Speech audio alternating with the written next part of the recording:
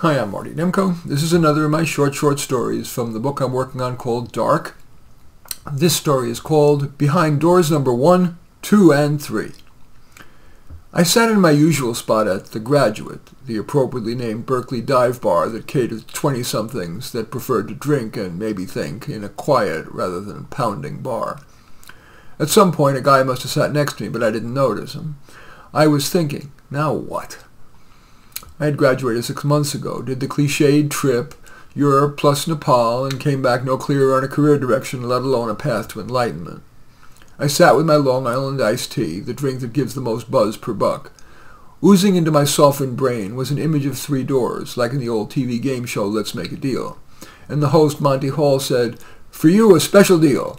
I'll show you what's behind all 3 doors. The catch is, you have to figure out which is actually best for you. Behind door number 1?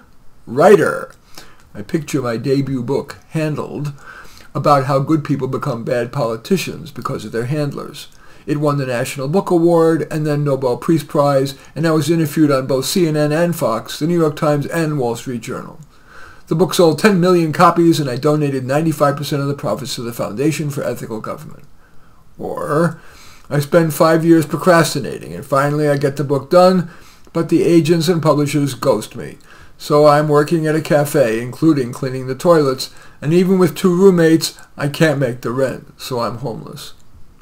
Behind door number 2 is investment banker.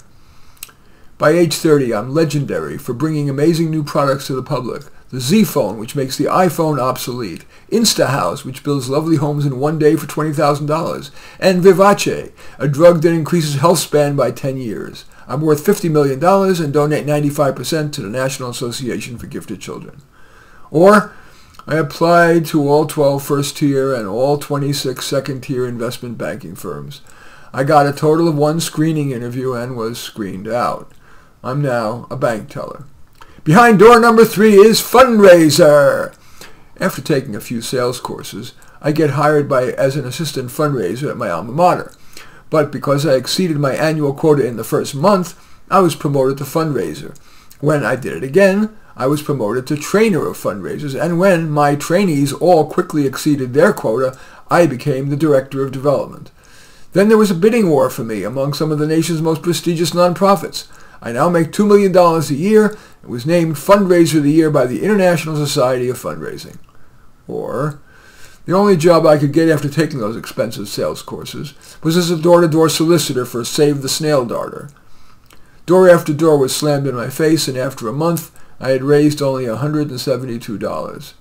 They paid me my $700 base plus $8.51 in commission and fired me.